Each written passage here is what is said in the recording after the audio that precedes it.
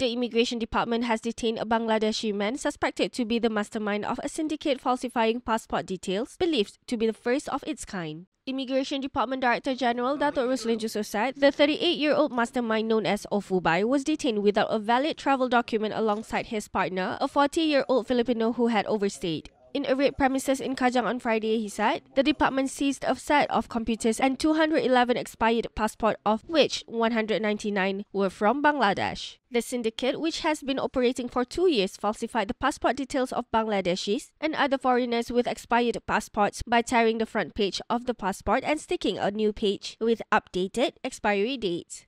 The syndicate would charge around 1,000 ringgit to 1,500 ringgit per person for the falsified documents. The passports with forged details would then be used by foreigners to obtain foreign workers' medical examination monitoring agency clearance.